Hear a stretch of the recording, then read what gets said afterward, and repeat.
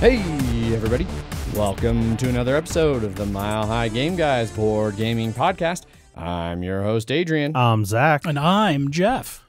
And we're coming to you with another episode of the regular episodes that we regularly do. Brought to you by you. Brought to you by me. Mm-hmm. Or the patrons that give us money. Yes. Or the letter U. You know, whatever you need to make you give us $1. Indeed. That's the bare minimum of supporting the show. $1. Patreon.com/milehighgameguys. Boom. There we go. Pre-banter out of the way. Is it? This is a podcast. Yeah, it's a podcast. About board gaming. It's hot. About board gaming. About board gamings. It's like Bo- ramblings. Boards gaming. I Boards believe. gaming. Oh, Yeah, okay. Yeah. It is hot. It is It hot. is. We are in the middle. So the pre-banter, pre-show banter, pre-game banter, I don't know, can be just real quick that we are at the beginning of an extended heat wave here in Denver, and it's going to fucking suck. Like, I can feel the AC going, but really all that's doing is keeping me vaguely, like, Less bearable sweaty? from the knee down. Oh, that must be nice to be able to at least feel the AC. Well, you walked in with like a flannel on. No, so it's just, yeah. I do not understand the vest that you were wearing. Like, it looked nice and all, but it is not the right time. I don't like of year. having shit in my pockets, so. That's fair. Yeah. And unfortunately, they don't make very many, like. According to the bar I was at the other night, fanny packs are back in. According to the clientele of the bar I was at the other night, gotcha. Fanny packs are back in. Was I part of that clientele? Was I there? You were not. Oh, well, there we go. Just telling you. Okay, gotcha. You could join that train. I could join. Chris from Boards and Swords in chat wanted to know, is the heat wave like 70? 101? Maybe in Celsius, I don't know. Yeah. It is. I wish it was only 70. My AC is set at 70, and my AC is struggling to maintain that temperature. Yep. It's brutal. But that's the pre banter. This is a board gaming podcast, and so we're talking about board games, and so let's dive into what we've been playing. That would be 37 degrees Celsius. 37. See, I was close. Almost half. Yeah. For what we've been playing, there wasn't a stream of a game last week. That's because that was our on the 10 episode ish, and so late on the 10 episode. Yeah, and so we did top 10. We did the top 10 games that got us through the pandemic. It was a good episode. You can watch it on Twitch. It's currently the replay that's going. Well, by the time you're hearing this, it probably won't be. This will be the main replay. But you can go and see it. It'll be there for a couple weeks. And then by the time this is out, it should be out. I'm planning on editing it after we finish this recording. Yeah. So we got a good early start on recording today, and so I'm planning on editing the top 10 immediately after this. So that was last week's stream, not a board game stream. This Friday we're going to top 10 list. Very popular. Yeah, everyone loves top 10s. They do. They are some of our most popular episodes. Right behind reviews, which we also haven't done in forever. Some reviews, some reviews get no traction. Sometimes they're just like, why the fuck is anybody talking popular about this? games? Unsurprisingly, yes, popular things are popular. Yeah, who could have predicted this? Weird. Speaking of not us. This Friday, we will be streaming a board game. We're going to be streaming Clinic. I got it right here. Clinic. It's the deluxe edition. It's all about makeup. Yes. Sure. I don't believe we're going to be really doing any of the add-ons or expansions. Might do some of the really basic stuff that's functionally no different from the base game. Yeah. But I'm not going to throw any like crazy modules on there. No zombies. Both of you have played it before. Yes. And I watched you guys play some of it, and I'm trying to like, do I want to actually play it beforehand so I have a better grasp, or do I want to try and rely on that beginner's luck that I tend to have? So we'll see. Yeah. Well, you let me know, and I'll teach stumble you your Wednesday way into if a you victory. want. Yeah. I'll teach it to you Wednesday if you want. But we'll see. Anyway, so for actual games that we did in fact play, all three of us were at game night again this week. We're back to doing our in-person game nights. This was a very successful one. Yeah, this was easily one of the best ones we've had in like 2 years, I'd say. Yeah. Going back to even Strange always had a lot of people, but yeah. This felt like more like a regular Strange one than it did just Correct, yeah. Correct. Yeah, apparently. Yeah. That's just how you said it now. I'm just trying to change things up. You never know. Yeah. It's 2021. Stop trying to make Korecha things, Yeah, Zach. yeah, exactly. Yeah, so we were back at Strange. This was also had the benefit of, this was our second game night back, and this one had more than 24 hours notice, which helps for organizing a game night. Yeah, weird. I know. People were really excited about it. Strange is one of the favorite venues of the group.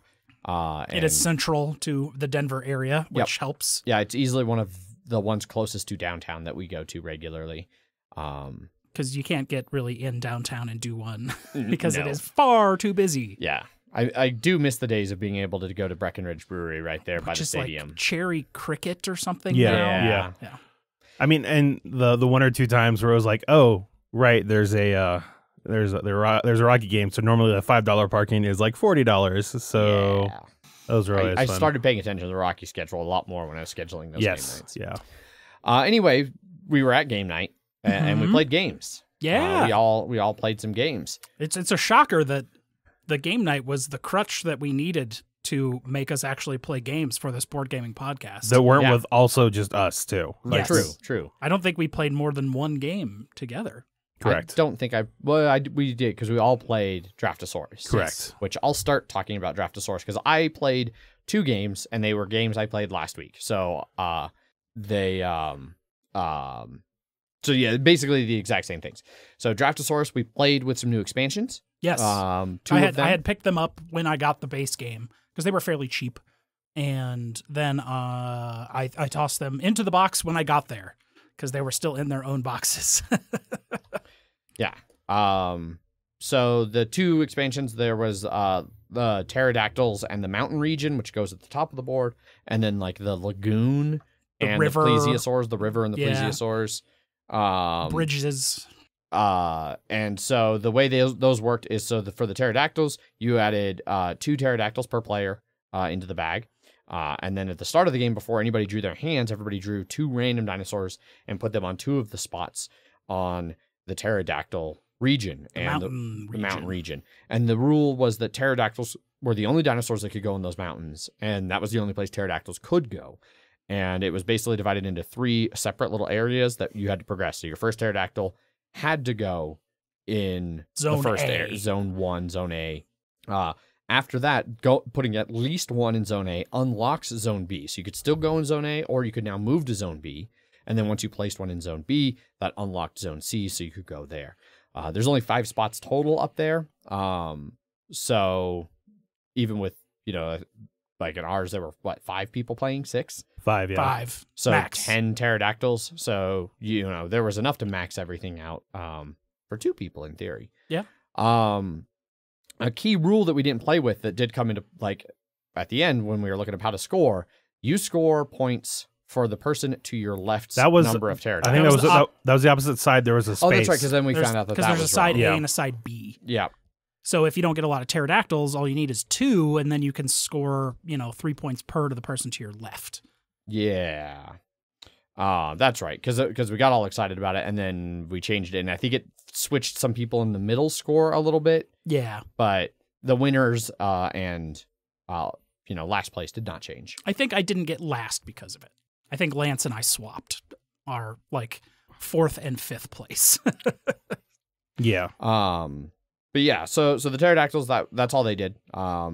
The spots we'll talk And about. I mean, one of the unlocks was you get to ignore the die for the rest of the game. That's the C. There's 1 spot in that C realm, and that's what it is. And that's what both of you got, right? Yeah, both of us. I got it on to the second draft because I put a pterodactyl in an egg, which unlocked and went to the next one. So all I had to do was draft 1 more pterodactyl, and boom, no more die for me. Yeah. And the 2 spots 1 spot in A and 1 spot in B. Because there's 2 options. That's where those dinosaurs go when you first draw them out of the bag. Yeah. And then if you place a pterodactyl there, you get that dinosaur and get to immediately place it with no restrictions. Correct. And so that's what Jeff was saying. Your starting draw of 2 dinosaurs included a pterodactyl. Yes. So it's I place a pterodactyl, and then I take this pterodactyl that I just got to place, and I place it over here. Yep. And yeah. Boom. Boom, boom. Worked real great for you. Yes. The bottom area, the river area, and the plesiosaurs, the way they work, plesiosaurs can only be placed in the river. Yep. On your main, they start on your main board in that little 1 spot, and then each The board, corpse river. yeah, each board for those is unique. And actually, the other ones are too. They The have other some one is unique things. because one of the spots is get an extra point for each of a type of dinosaur, and each one of the 5 boards is unique to the 5 different types of base dinosaurs. Yeah. The rivers, their uniqueness comes in the river has like 5 bridges on it, I think, 4, something like that on the one side. The other side has a little split off lagoon that I didn't really look at what's special about that. It just it cuts over faster. They can't move anymore, but I think it's like more points than like the second spot, but not more points than the third spot. Yeah. But so it's a good if you like get them there later in the game and you don't have to worry about getting them all the way to the end, at first thing or something. right. If you start running out of time, it's a good spot to shove them over into. Yeah. And the way those work is the bridges have a pair of dinosaurs printed on them, and that's where the uniqueness of the boards, which dinosaurs are on which bridges are mixed up. Yep. But whenever you place a dinosaur that's on that bridge on your board, any plesiosaurs that were waiting then go under that bridge and go and hang up at the next bridge. Which is usually 1 point more per Yeah. dinosaur there. So the base corpse river at the top is 1 point. Then if they get past the first bridge and the stink of bodies is starting to dissipate, you're at 2 points. Yes. And eventually you can get to like 4 or 5 at the very It's end. your corpse dams. Yeah. So that's the plesiosaur board.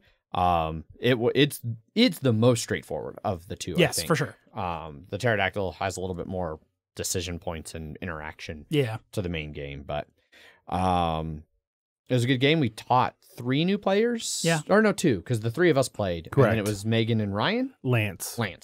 One of our bearded friends. We've got a lot of them. One of our many bearded friends. Many of them, yeah. Some you don't even recognize. Because they didn't used to have beards. No. Very different. I ended up winning, which was a pleasant change of pace. It's been a long time since I won a game. I felt very happy with my board. I went very heavy initially on the... And we did have to look up because in the rules, it doesn't say with the plesiosaurs to draw an extra dinosaur. Yeah. Because we were going to be off by 1. So Yeah. we needed to be drawing 7 each instead of 6 each. Yep. Yep. So the pterodactyl rules do cover that you add the 2 pterodactyls, but then everybody draws 2 on their board. So So you that stay counteracts. even. Yep.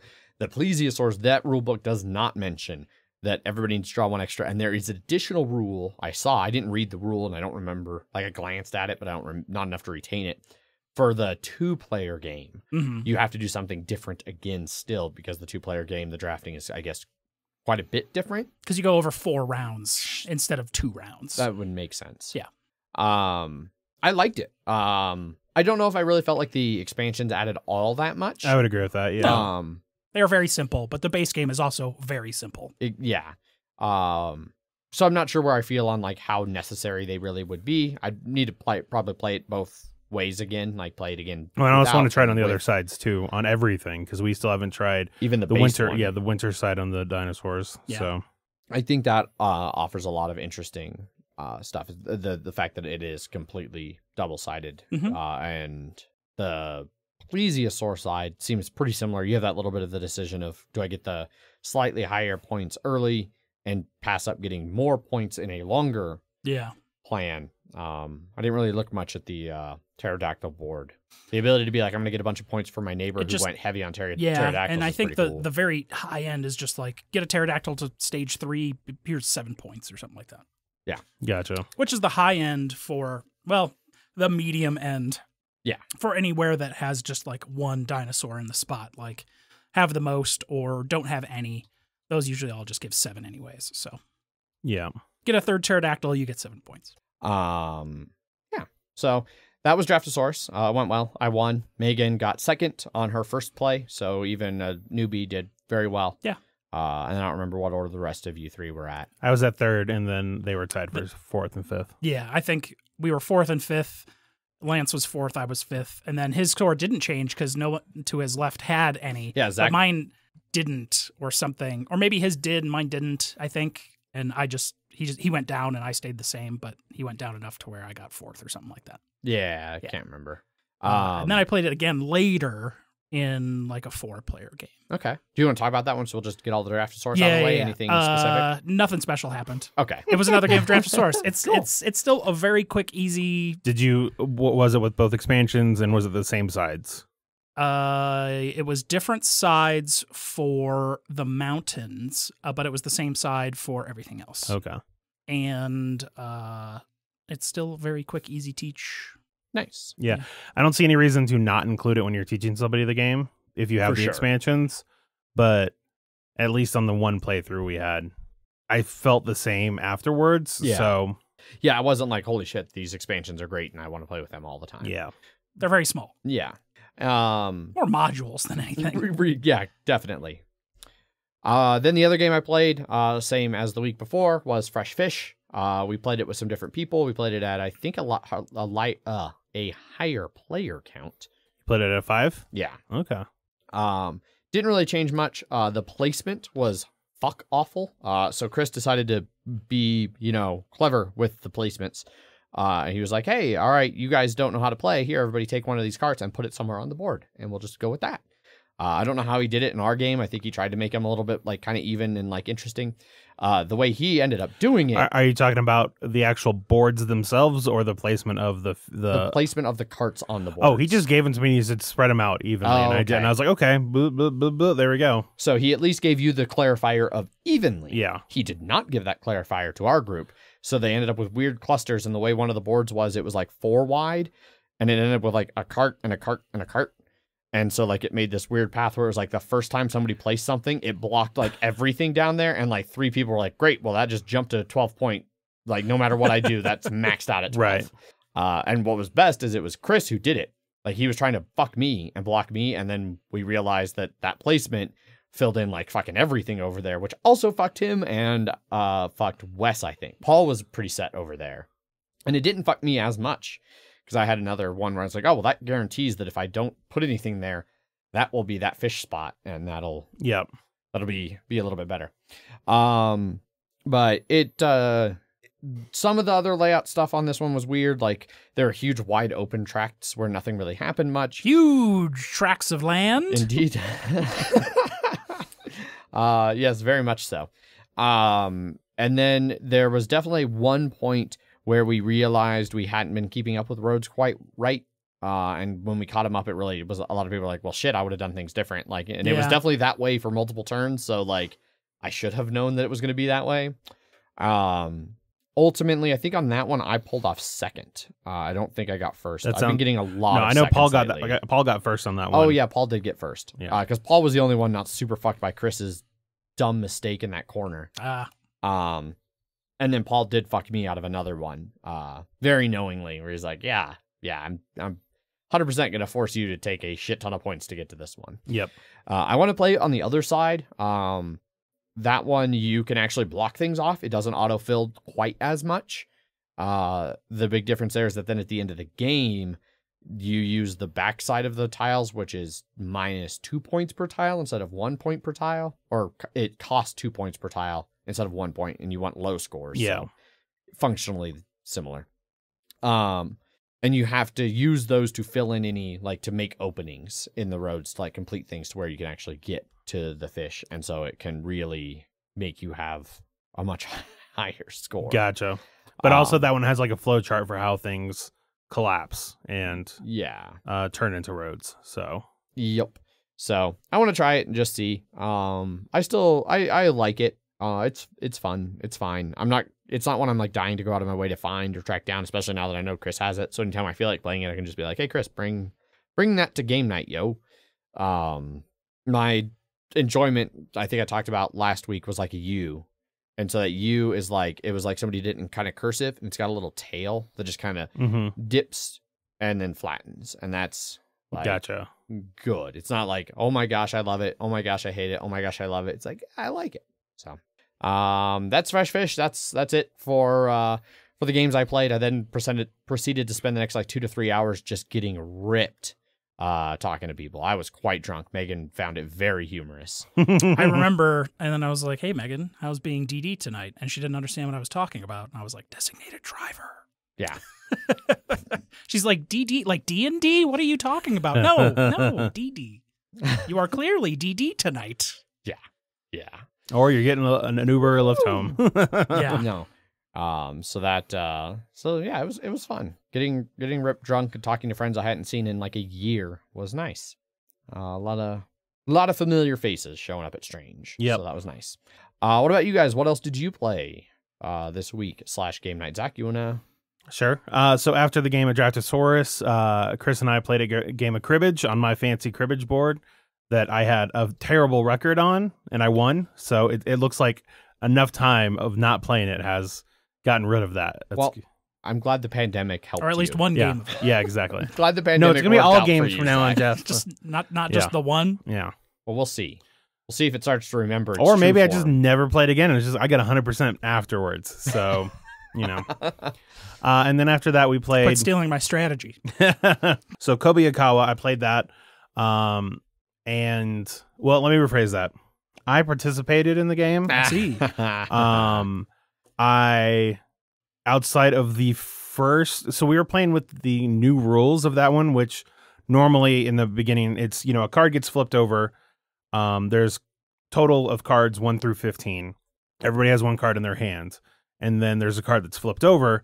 And then everybody has a chance to either draw a card and replace the card in their hand, or draw and replace the card in the center. And then after everybody goes, then everybody's going to bet. And what you're trying to bet is who has the highest total card in their hand, with the addition that whoever has the lowest card gets to add the center card to their total. So if you had 6, I had 7, and Jeff had 8, but the 3 was in the center, you would get 6 plus 3 or 9, so you would actually win that one. Okay. But if I had like a 4, if you had a 4 and a 3, 7, and so I wouldn't. exactly. Okay. Yeah. And so the difference between the first edition and this edition that we were playing is that in the first one, you just bet 1 coin each round. Okay. And it's you're in or out. But in the new edition, you can bet more if you want. You can also raise somebody, and it's just you're just waiting for the end of the round, like everybody to get a chance to be at the same level money, right? So you bet 1, I bet 1, Jeff bets 2, then each of us get a chance to put in money if we want, or we can just bow out. I feel like I played the old version. Yeah, of you this. probably did, yeah. And so when I said I participated, what I mean is I had one card that was bet 1 in, but then someone raised, and I was like, well, I'm not going to beat that. And I bowed out. There's a total of 7 rounds of betting. I did not bet in a single one of those, because every single time I was looking, I was like, well, someone's going to have a card that's higher than me or lower than me that would make their number higher than this. So I passed. So I ended up passing the entire time. And it was every single time it would have been correct that I would not have won. Huh. Yeah. So then is it like whoever has the most money at the end? Yes, it's whoever has the most money at the end. So You're not betting at all strategy? I Did got you start- third. I got There- third. there you So go. Chris made a big bet of everything in the end and lost it all. And so I was like, yeah, I got third with my just being present. So Fantastic. yeah. And then after that we played No Thanks, which is another great betting game. Because we were playing it, and then I was like, oh man, this is making me want to play No Thanks. And I was like, Chris, have you ever played No Thanks? He's like, no. And I'm like, all right, well, fucking playing it after this. And this is another betting game of a card comes out. You want negative points in this one, and the cards are anywhere from 3 to 35, and you have tokens in your hands that on your turn you either take the card or you use one of the tokens, say no thanks, and you put it on there, and it goes to the next person. The tokens are worth negative points, which is good. So you want to have them, but they're also used to actually Bid because you don't want like a 35 and then like 24 and like these and all those. So the nice thing on this one though is that because it's almost like it's really more of a reverse bid. Like if you run out of tokens, you can't say no thanks. You have to take it and whatever tokens are on it. So yeah. And so sometimes if you see like the 33 or whatever out, like it'll go and it can get like 20 tokens on it, and you're like, I'll take that 33, but it lets me get all these tokens that lets me not get other cards. Because the worst thing is whenever you're like, there's a card in there I don't want, but I don't have any tokens, so you have to take it. Yeah. And the interesting thing on this game is that any cards that are adjacent to one of the cards that you have, you basically stack them together to make a straight, and it's only whatever the lowest card is. So if you have a 20 through 16, then you're going to score 16 You're only points. score 16 points. So you could be like, oh, I'm going to get the 20, and then the 16, and then the 17, it comes out, and I'm like, I just need a 19 and 18 to pop up. But at the beginning of the game, out of the 33 cards that are in the game, you take 9 of them out at random, but you can be like, oh, I just need this one card and I have this awesome straight, and then you never see that card. Yeah. And it's all also played really openly so other players can see like, oh, Zach really needs this 19 to like cut his points in more than half. But but it's also if you're that person, no one wants that card because you can't match it with anything. So you really want to try and milk it. But the entire game is about milking that card long enough to get as many tokens on there as it can. Well, yeah, exactly. But taking it before either, someone just wants all of those tokens or someone has to take it because they've ran out of tokens. Yeah. And it usually feels when you're playing it, you're like, the perfect amount of tokens on it is across the table from me. So when it first comes to you, you're like, oh, there's not enough tokens. And then if it gets like, and you're like, well, it's not going to get back to me because then there'll be too many tokens. So it's almost always like the amount that you want to be able to get it from that card is usually on another player's turn. And they're like, oh, this is the perfect amount and I'll take it. And you're just like, fucking, I knew it. God damn. Yeah. And so the reason I mentioned that really long straight is because fucking Chris got a 20. He got like a 5 or 6 card straight in this game. And it was so fucking annoying. He had never played before, right? He had never played before. Yeah. And we were just like, jokingly like, yeah, you should totally take that stuff. And then the cards kept coming out and we're like, no, fuck you. And it was never, they were always high enough that it was never going to be worth it for you to take the card. But he ended up getting it. He did at least make the smart move on like the one that connected it. As soon as he could take it, he took it. Yeah. Because he wasn't going to try, because any more than like 1 or 2 tokens on there, and people were like, you know what, just to say fuck you, I'm taking this. Right. So, or occasionally, sometimes like you'll see where somebody has a big stretch like that. There might be one other person at the table who hasn't hardly taken anything yet. Exactly. And they're like, well, yeah, I'll take a 19 to make you have 30, and then I'll hope that everybody else beats 19 because 19 is like not that high. Yeah. But then after we got done, we're like, okay, what do you guys want to play now? And him and another person were like, let's just play that again. I was like, all right, cool, perfect. And so we just played it again. It's definitely one of my favorite small box games for that. And then the last game, I hand out no thanks like Ant hands out Hanabi. Right? Yeah. It's a shame. So they have a newer edition of it, and it's bigger. The one I have, the cards are bigger, which are annoying, but the tokens are just so fucking nice. Yeah. As opposed to the little like tiddlywink poker chips that came in the older edition. But I mean, theoretically, you just need a game that has cards 3 to 35 to play this too. So it's one that could be easily replicated, which is good. Yes. Or you just take a deck of cards and write numbers on them. The last game I played was Moon Adventure, also an Oink game. And this one is basically a reimplementation of Deep Sea Adventure, but it is a cooperative game. And so on this one, we're all on the moon. We're not whalers. We're just regular old astronauts, unfortunately. That's unfortunate. I know. And you're going through that snake line of tokens to look for supplies. You need 8 supplies in order to beat the game. Or I don't know if it's dependent. I'm assuming it might be dependent on the amount of people playing. So maybe it's like 2 per or something like that. But each section of the tract, it has a certain amount of tokens that are good supplies and then broken supplies. And whenever you flip one of them, if it's whether it's good or bad, you put it onto your storage area, which are 5 cards. And this is where you put your tokens, or you put the storage tokens, and then you also put your oxygen that you're using, because wouldn't you know it, Moon doesn't have much oxygen on it. At least not enough for us to breathe. You don't say. I do say, actually. Thought it was made of cheese and surrounded by oxygen. I don't think so. I don't want to think about cheese right now. There was a podcast about gross cheeses that I was just like thinking of as you said cheese. This seems like it's a you problem specifically. It is very much a me problem, but it just reminded me of that podcast, and I'm just like, I don't want to think about a giant moon made of this gross cheese now. But in your storage container, you have 5 spaces or more because everybody has special powers. Like you have a role and then like a person. Yes. And each one of them has their own unique power. Some of it's just a storage +1. Other ones are letting you do other actions for to have other actions cost less. So in your storage container, you have the tokens, and then you have your oxygen. Now, your oxygen is actually how you move through the board, because it has either 2 dice or 3 dice on it.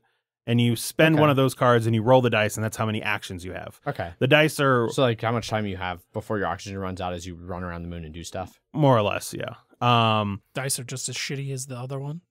I mean, they're wood, so... I meant, like, you can get totally fucked by the dice. Oh, it's dice, so yeah. Yeah, okay. Yeah. But and there are some ways to mitigate it, but it depends on your roll, really. Yeah. But you roll the dice. They're 1, 2, and 3 times 2 on the dice. So if you're rolling 3 dice, you can get a maximum of 9 actions or a minimum of 3.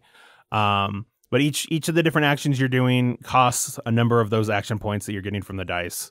And like I said, some rolls make things cheaper, but you can move around. You can flip over the tokens that you're on.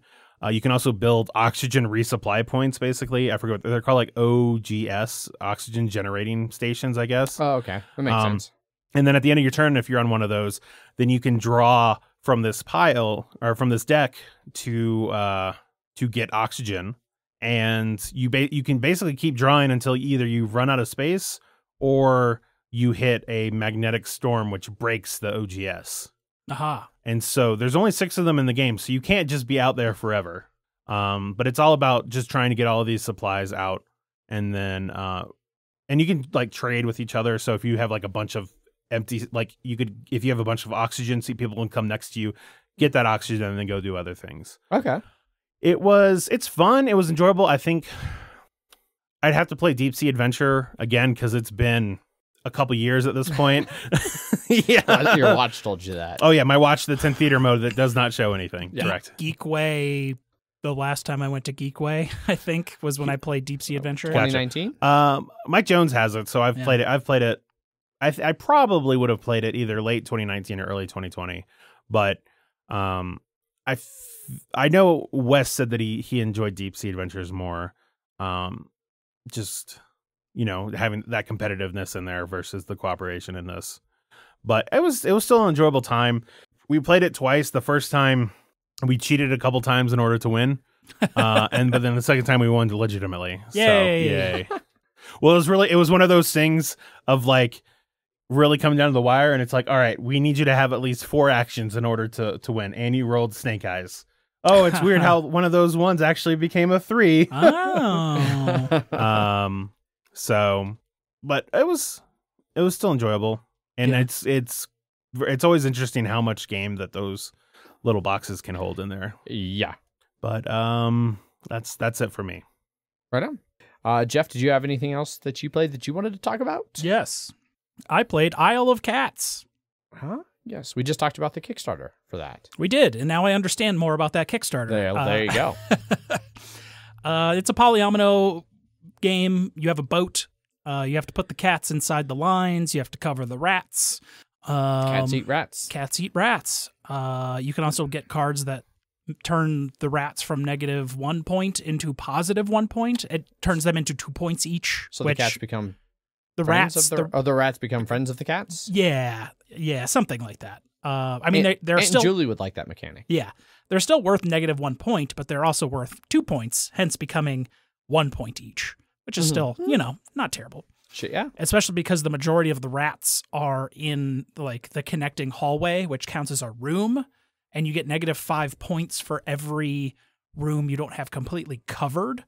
So you can kind of turn that into a positive based with those rats because it has the most rats. So you just don't cover them. Okay. But you draft cards, 7 cards. Has anyone, Zach, you've played this, but Adrian, you've not. I have played not. This. You draft 7 cards.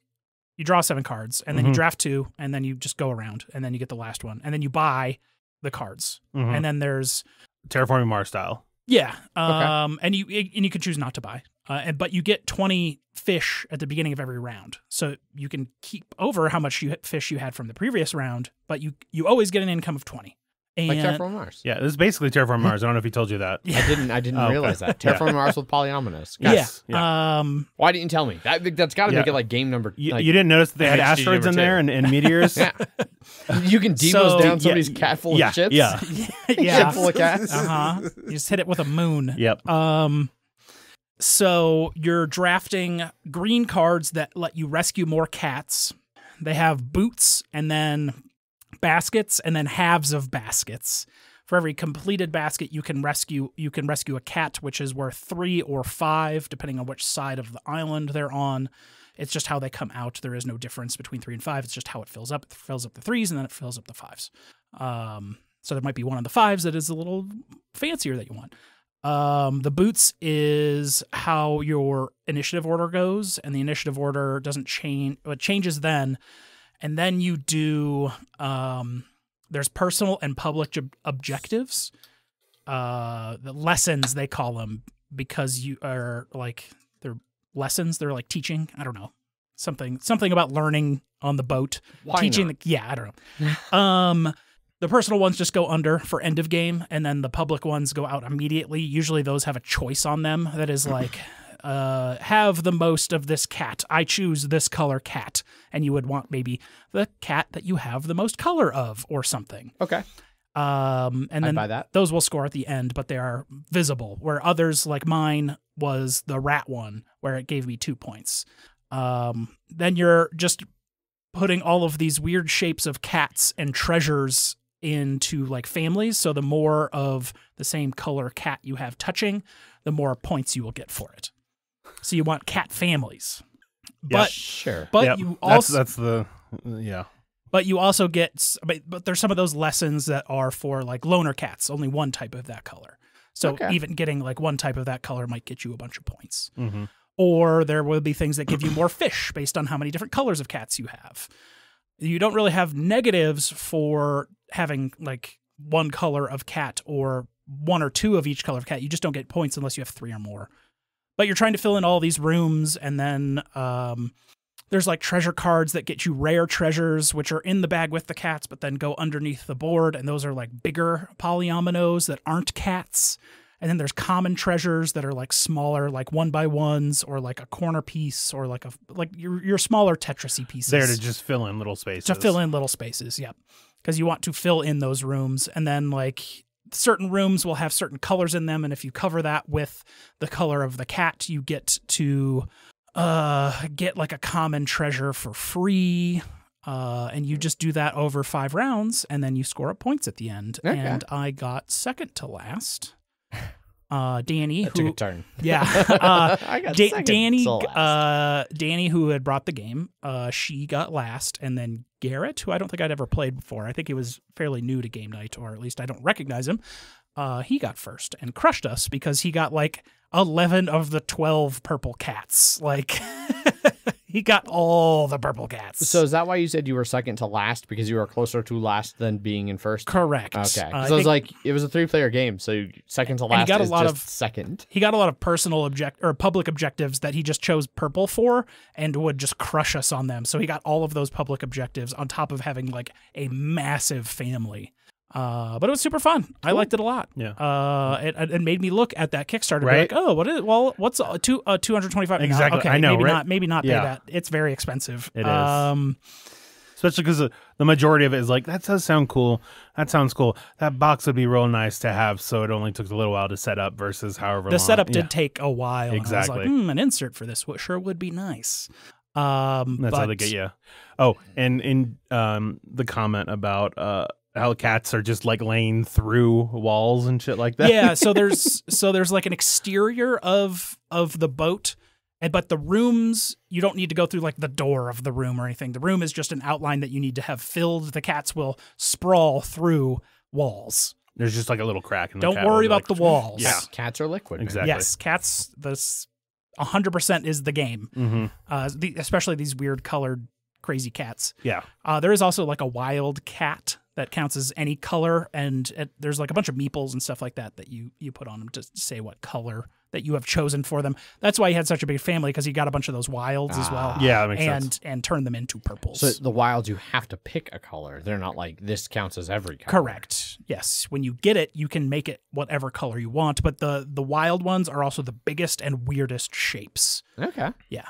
Yeah, it was a lot of fun. I would like to play it again. Because it is easy to learn, easy to play, and you just kind of put things together.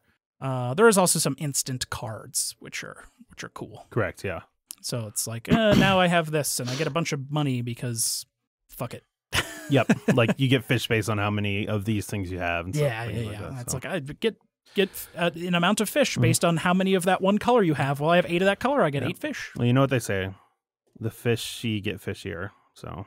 I've heard that many times. It's very, very common that I hear. Almost so common that I felt silly even mentioning it because it's just I know. so well known. Everyone knows it. Yeah. So almost all the sociopaths know it. Yes. Certainly all the sociopaths. But yeah, Isle of Cats is a lot of fun. Cool. I agree with its number 100, I think, on BGG. That was closer than that. Yeah, I thought it was into the hundreds. It might be well into the hundreds at this point. I don't know. Anything else, Jeff? Besides Draftosaurus, No. that's all I ended up playing. Right on. Yeah.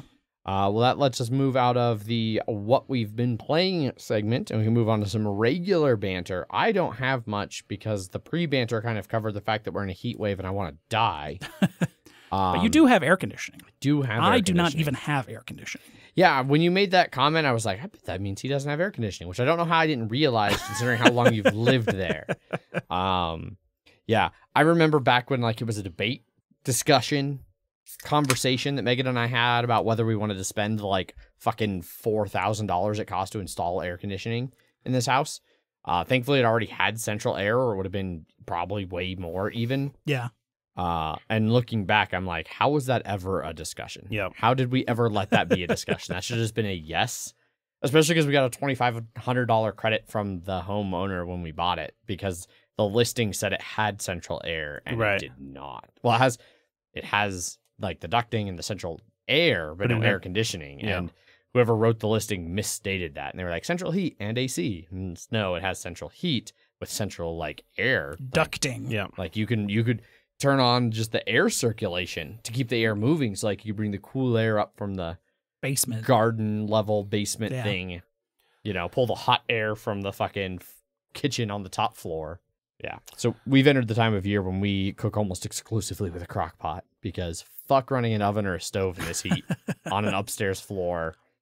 Yeah. Yeah. It's all bad. I live in a basement, so it's nice and chilly. Yeah, it feels nice. Yeah. Our basement area, aside from still smelling a little off from the flood, now it smells like cleaning fluid because Megan spent 2 days cleaning the fuck out of everything. That's good.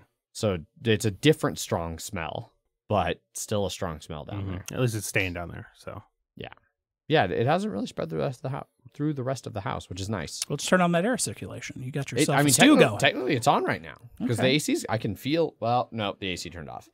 because it's back to the 70 degrees in here that it should be, right? The 70 degrees downstairs. What you should do is you just put it in here, and then the house will be cold. It'll be. I wish I could. Like it pops right off, but and this is a bullshit thing about Vivint, my like system that came with the house. I didn't pick it. I would not pick it. I do not recommend them. But they've got, like whole house things like my doorbell, the camera, the like motion sensor, the panel, the fucking window sensors, all that shit tied in. Also with the thermostat. They're all Vivint products. They're all supposed to work nice and play well together. If you pay them at least $30 a month, that's the cheapest plan they have. You even get a little app where you can control them. I could be like, it's warm in here. Let me crank the AC down 2 more notches and get that kicked on again.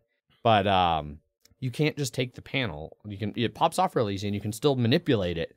But now that's not connected to the wall, it has no way to transmit that information to the actual like climate control. Gotcha. So it's like, I can turn it down to 50, but the climate control's like, well, before it was unplugged, last it said it was 70, so it's going to be on 70. Then when you plug it back in, it's like, wow. So it sucks. Don't get Vivint. They suck. They're awful. I hate them. Hooray. But I don't want to spend thousands of dollars to install a new system. Yeah. And then spend, I don't know, $25 a month apparently for SimpliSafe, which is the next cheapest, or which is the cheapest, I think. Yeah. I don't know. Anyhow, I went to the Draft House Saturday, to watch UFC. Paul and I, the Draft House here started selling UFC shows, so you can buy a ticket. I want to say UFC. Did they do one for that boxing fight too? I probably. Yeah. I didn't see. I'm sure that was a thrilling event to watch. Christ. I ignored it completely. You didn't want to watch people make millions by just sort of hugging each other? No. Oh, okay. No, I didn't want to watch two people who, one is way past their prime and no one should care about them, and one never had a prime and no one should care about them, make millions of dollars off of manufactured drama and vague hugging. No, that was not my idea of a good time. Well, you weren't the only one who thought that, apparently. Apparently enough people felt that way that they made millions of dollars off of that event. So, anyhow, they had a UFC fight. So it's $25 a ticket, which is a bit pricey. But it was one of the coolest experiences I've had for watching a UFC, short of going to a UFC. Like, it beat being in like a cramped, dirty bar, trying to see like a TV that's hanging over a bar with a bunch of fucking assholes in the way. Was it at one of the smaller theaters? It was one of the smaller ones. It wasn't their smallest, I don't think. And it was mostly full. There were a lot of people. They kept the lights kind of up, and they didn't have any kind of a don't fucking talk during the movie, because it's not a movie, and of course people are going to talk. Shut up. I'm trying to watch this. Yeah. Trying to watch these people beat the shit out of each other. Yeah. Dude, shut the fuck up. Yeah. Dude gets knocked out. Everybody's like, woo! It's like, hey, shut up. I'm trying to eat.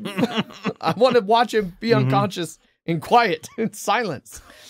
But no, it was really cool. It was a little expensive. I wouldn't do it very often. One, because it was a little bit more than I want to spend, considering, streaming is free. And it didn't finish until 11:30. So I didn't leave the Alamo in Sloan's Lake until 11:30. I had to drive all the way home, then get into bed and fall asleep, and then turn around and have my alarm go off at 4:30 in the morning, which was painful. Yeah. Seems about right. Yeah. So I wouldn't do it very often. We looked, and the next two fights were definitely not interested in doing it. The cards kind of suck. But if there's another big, huge card with a bunch of good fights, the fights were, for the most part, really good. I saw easily the worst sports injury. Well, not sports injury, but certainly the worst MMA injury I've seen yet. Apparently, in the end, he only dislocated his elbow, and they were able to pop it right back in. But in the moment, it looked like every bit of connecting tissue in his elbow had been severed, and that the only thing holding his lower arm onto his upper arm was just skin. And he was trying to tap, but the ref was an idiot. Apparently, it was a local ref who had never reffed a big event like this before, and never will again. And he's like, man, look how weak his hits are. He's just well, and the other fighter, I think, thought that the guy, because earlier they'd kind of rolled and he'd kind of gotten an arm bar, and I thought it looked like the guy kind of tapped, but then they rolled around, he got his arm kind of free, and he was like, oh, the ref didn't catch that, I'm going to keep going. And then they kept fighting. And then the guy got him. The ref should have caught that. The ref should have caught that. Yeah. And then the guy got him in another arm bar, and he went to roll out of it, which you can kind of sometimes do, but it was in too good. And so his hand and forearm you could see stay put as the entire rest of his body rolled around his elbow. And then he's trying to tap, and the ref's just like, no. So then he's like, well, shit, I'm still so he kind of started to fight. And the other guy's like, well, this arm isn't doing any, it went limp. Let me start, hitting him. And so he had him, kind of locked up his legs and was, elbowing him and punching him. And the ref finally, stopped it for that. This guy's just getting the shit kicked out of him. And then on the replay, you could clearly see the guy, trying to tap, 4 or 5 times. And it was pretty brutal. And then even worse, the ref went to do the, hey, raise the hand for the winner. And so the one guy's, holding his hand. And I couldn't believe he was still there. And the ref grabbed his wrist and he was like, oh, okay. And so he let his arm go, and it just dropped down, and you could pendulumed. You could see that it was not correct. There was jutting, and everybody in the theater was cringing. I thought I was gonna vomit. I thought for a second you were gonna say he was like, all right, let's grab the hand. No. And I can really relate to this because it reminds me very much of one of my experiences in high school wrestling. One of my first big tournaments as a freshman, I got thrown and I broke my collarbone. And I was I'm hurt. My collarbone's broken. And they finally pulled me aside, and they kind of broke apart. And they're like, okay, maybe you hurt something here. Let's wrap your arm. And so they wrapped my arm under the forearm of the one with the broken collarbone. and they took the big gauze wrap and they went up over the broken collarbone to make like a sling. But then the stretchy gauze was then just the weight of my arm, and the stretchy gauze was just pulling down on the broken collarbone. So I had to spend the whole drive to the hospital, like my thumb hooked under the gauze, holding it up off the broken collarbone, like bouncing along. It sucked. It was incredibly painful. I vomited like 4 fucking times by the time I got to the hospital, and they shot me full of morphine. Great. So that's my banter. I'm done. Okay. Now that everybody is thoroughly nauseated by injury tales. Yes. Yeah, I haven't really played anything. I haven't really watched anything. I started watching Handmaid's Tale like 2 weeks ago with Megan. It's good. We're in the 2nd season. Yeah, that's it. Jeff, Zach, either one of you, take it away. So I finished Ghost of Tsushima, which was good, but I also wish that there were more choices to be made in that game. Okay. And I just mean in relation to their previous in infamous games where you had powers and then you could choose good or bad things and the story went based on that. This one, it sounded like it was going to do that because it's based on like you either being an honorable samurai or like a thief, the ghost basically, who comes in and, you know, frightens people and blah, all that stuff. And it seemed like that's what, like, before playing the game, I thought that's what I was going to go, but it's not. It doesn't do that at all, which is a shame, but it's still real fun. I still have a couple more things to do, but as soon as I finished and I got to the credits and I was like, oh, you still got some more things to do. I was like, oh, that's good to know. And then I saw that Amazon was like, hey, your Ratchet and Clank has been delivered. And I was like, all right, fuck this game. We're going to put in this game instead. And so they have a day 1 patch on Ratchet and Clank Rift Apart with the performance ray tracing. So it's the same thing, you know, because these are the people that did Spider-Man and Miles Morales. So they had like a fidelity mode, a performance mode, and then they added a performance ray tracing mode. Okay. So the fidelity gets you all the pretty graphics, 4K, that sort of stuff, but it's 30 frames per second. Performance is 60 FPS,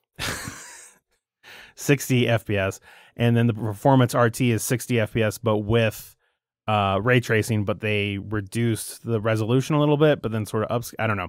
It looks fucking pretty though. The game. It looks good. It looks. I played the first little bit of it as well. Yeah, it does look very, very good.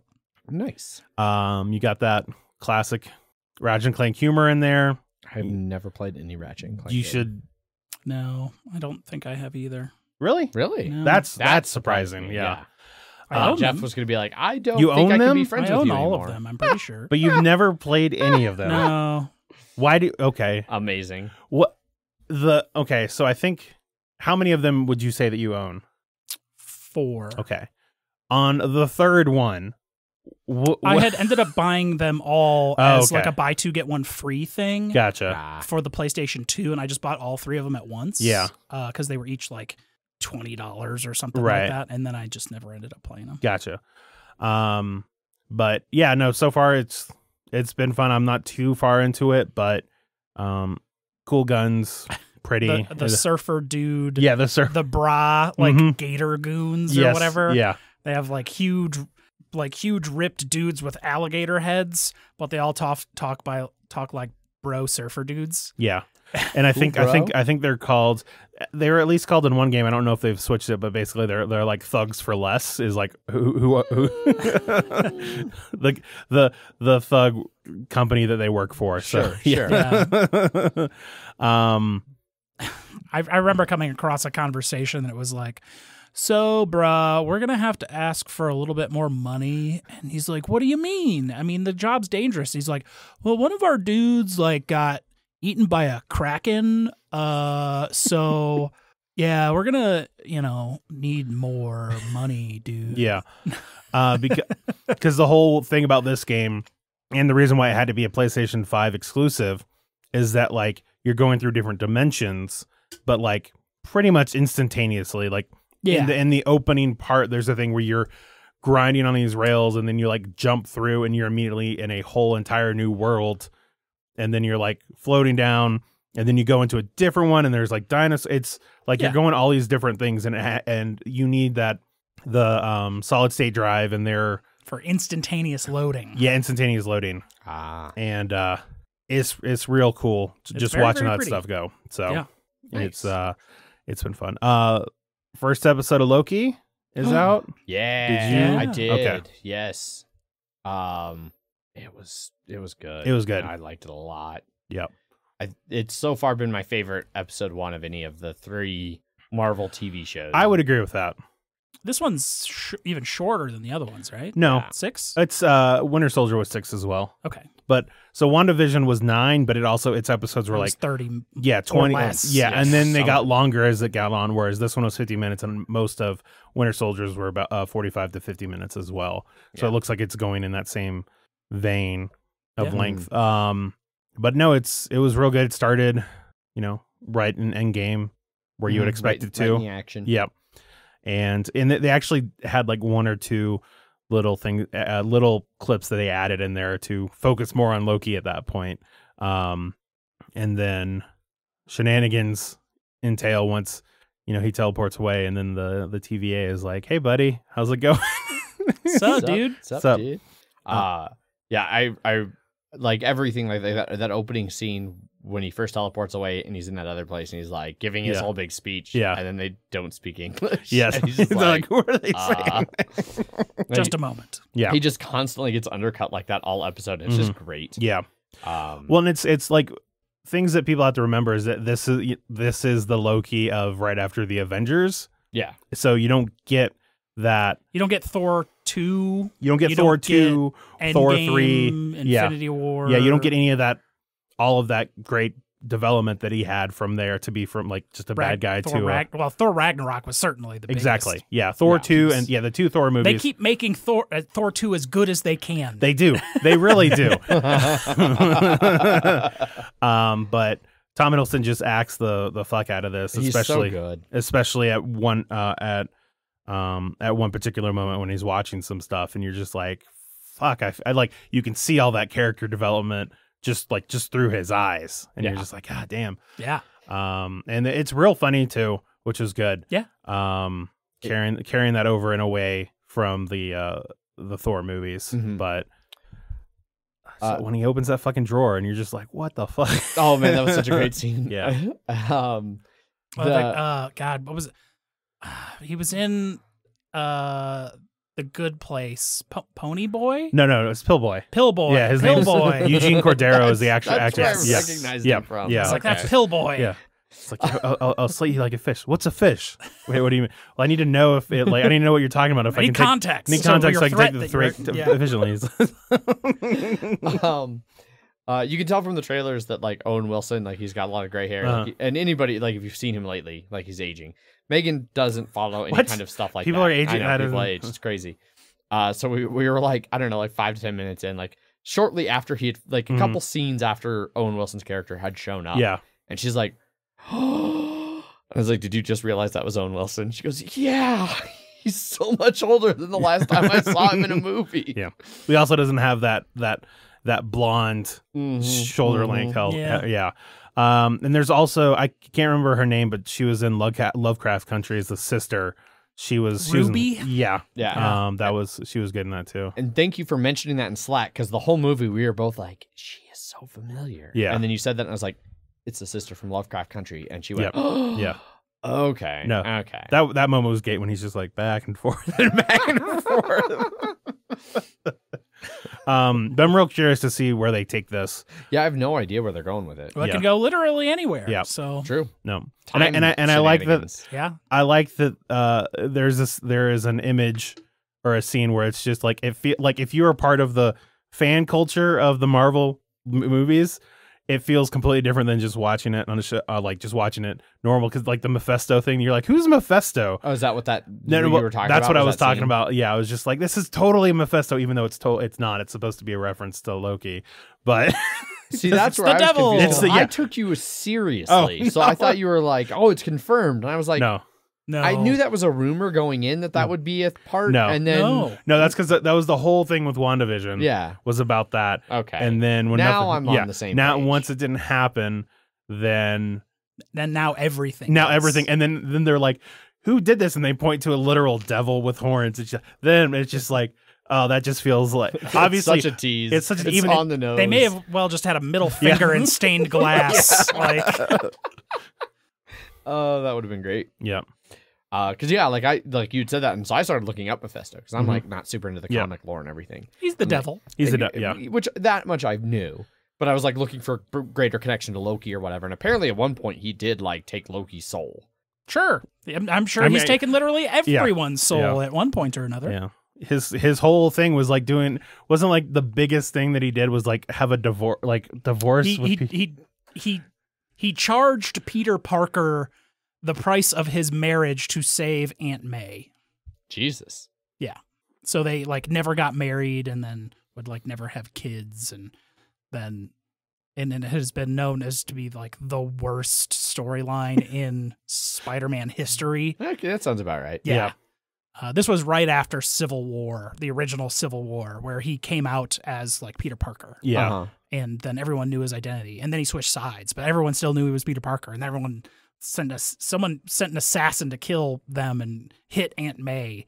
And she was in the hospital. And Mephisto was like, your marriage? And he's like, yes. And everyone's like, what the fuck, dude? She's like 1,000,000 years old. Yeah. Yeah. It was bad. It was real bad. But Loki was good. Loki was great. Yes. I really look forward to more. Yeah, it was. And it led to even the other is bad too. He got like spikes that he would have in his wrists that would have like venom, and then he would be able to use like his webs and be able to like feel things in his web, like people under rubble or something. And then they never referenced his new powers ever again. That seems right. I totally buy just a writer being like, that's stupid. I'm not going to talk about that anymore. I hated everything about that. I'm going to pretend it didn't exist. Let's never speak of this again. Yeah. And they didn't. Cool. Jeff, any other banter things on your end? Ratchet and Clank. Loki. No, I don't think so. Beer continues to be ruling my world. Drink beer. Drink beer. Drink Avery beer. There you go. Then drink other beers. Gotcha. But first drink our beer. There you go. I drove up to Mount Evans over the weekend. That was fun. Neat. Yeah. You have to do the reservation thing now for a lot of stuff to actually you have to actually reserve a ticket online in order to actually go there. Really? Yes. I think it's like obviously just for this year, but they're implementing it just to make sure it wasn't getting overcrowded or anything like that. And I went to reserve it, and it looked like they had 4 different options for it, but only 2 of them were available to me. Like of the 4, one of them was just the Mount Evans timed recreation fee, and then access to all of the sites. And then it looked like they had sort of parking spots or whatever, parking fees for each of the 3 different places. So Mount Goliath, and then Summit Lake, and then the actual Summit blah blah blah area, whatever they call it. Sure. But only the Summit Lake and the Mount Goliath one was available. So I went to purchase it, but I could not figure out if me buying those meant I could actually go onto the scenic byway. And so I ended up I bought it, and then when we were driving up there, we were getting close to the park thing, and it was QR code, so I was going to scan it, and so I go, here, she scans it, and she's like, oh, it's not reading. And in the back of my mind, I'm like, fuck, and she's just like, yeah, well, it happened last time, yesterday this happened to once or twice too, can you just read off the number on the bottom? And I was just like, yeah, it's this blah blah blah blah blah. And she's like, okay, here's the map, bye. And then we just drove on up, and I was like, okay, well, either it worked like it was supposed to, or I just sort of snuck my way in. And it's not like we were going, there were people there that were going to a place and parking for many hours to go do hiking and stuff, right? We were there to just literally drive around, ooh, picture, all right, drive around, ooh, picture, ooh, and then take them up to the summit. Yeah. So I didn't feel bad about it. And I technically spent more money because I bought 2 tickets just to make sure of the difference, because I bought the Mount Goliath one, and then I was like, if they're somehow limiting you how far you can go up, I want to get as far as we can, so I'm going to buy the Summit Lake one too.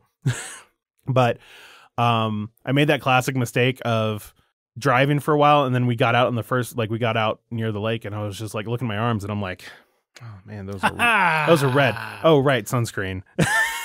Now luckily it looks like I caught it right at the right time, because it's, they're a little red, but that's about it. But but it could have been real bad if I just wasn't paying attention, because I was like, oh, I'm starting to feel it now. And once you get 12,000, 13,000, like that sun's getting toasty for you. Yep. Yeah. Yeah, people don't think about sunscreen sometimes on those bigger hikes up there. Yeah. And it's like, yeah, you're much closer to the sun. There's a lot less atmosphere between you and the sun. Exactly. And it might not feel warm because you're so high, but it's still cooking you like a fucking hot dog. Yes. I don't know. And luckily it was the weather was super cooperative. It was 55 degrees up at the summit, and it was just barely partly cloudy, which was good. And then we got home, and then I saw I guess a couple hours later, like in southern part of Denver, like hail, like the size of like quarters was hitting some people. It was like golf ball north of us. Like apparently my house, we got fucking lucky and it split. Some of it went down to Denver and some of it went north and hit one of my coworkers' house. Yeah, I didn't even know it happened at all until same. So real lucky that didn't affect us going up on a fucking mountain. Yeah. That's it now. Cool. Right on. Well, that lets us move over to some news and Kickstarters. First up on news, BGGcon 2021. It's happening. It's happening in Texas. And at its normal time? Yeah. Week before Thanksgiving. So Yes. it's not getting pushed or anything like that for the full 4 days. Yep. So November 17th through the 21st. They are planning on doing a smaller convention currently. Less meeting rooms, more social distancing, staggered entry, things like that. They might have a waiver to fill out and or ask you at registration if you have been vaccinated or tested negative in the last 7 days. They may require masks when moving around and or in masks required gaming areas. That would be like, they mention here for like people who are more comfortable with that. Like, because some people are still kind of on the fence about where things are, and so like having a designated mask required area would be nice for people who want that added layer of, feeling comfortable with things. Yes. As conditions improve, we might do none of that. So basically, they still don't really know exactly how they're doing any of this. I don't think Gen Con has even come out and said No. anything. They're like, give us money and we'll, I don't know, tell you later, I guess. Yep. I've gotten a survey of like, what do you want to happen? And this was like 3 days before badges went on sale. Oh, yeah. It's also going to be a situation where when badges go on sale for BGGcon, it's going to be tight to start.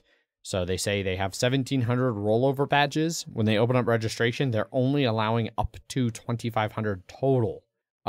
So I think I might be misreading that. They might be opening up 2,500 tickets. So they would have like a little over 4,000. I don't know. Not sure what their normal numbers are, which makes it hard for me to determine what they're actually saying here. But to me, it reads like they're going to let the number go from 1,700 pre-registrations to 2,500 total registration. That's how I'm reading it too. So, not a whole lot of room there. About 800 tickets will be available at the start. Then they are planning to open another 1,000 badges in August. So we'll see. They're moving to tabletop.events, which apparently they didn't use in the past. And June 20th is the deadline. So like just a couple days after you're listening to this, June 20th is the deadline for the rollover badges from 2020 to request a refund. Yep. So, but then on the 23rd is when those 800 go on sale. So we'll see. Yep. If I can get one of those. F5. Mm-hmm. Yeah. So, no, that'd be at 7:00 in the morning. At least I can do that for a little while before going to work. So that's good. What day is the 23rd? June? Monday? It is a Wednesday. I'll be off if you really want me to sit here and F5 for you. No, that sounds bad. Sounds worse than it. Saying that I'll F5 for you sounds bad. Yeah. I guess. Okay. But yeah, so BGGcon is happening. Maybe good luck getting a ticket. I don't know. If they're giving 2,500 tickets, you'll probably be fine. If it really is only 800. Well, yeah. Good luck. I will not be attending. I have still never attended a BGGcon. I want to, even though it's in Texas. Yeah. It was fun. I mean, I enjoyed it when I went. So it was just I've always heard really good things. And when the majority of my time was spent, sure, it was spent in Texas, but it was just spent in a gaming hall in Texas, so it was okay. Yeah. Were you on the fated car trip with the weird GPS that took you all over the city? Or was that just Paul and Boyd having bonding moments? I don't know. I'm going to say no. I'm going to say no. Yeah, I'm going to go with no. All right, moving on to the next bit of news. Unfathomable news.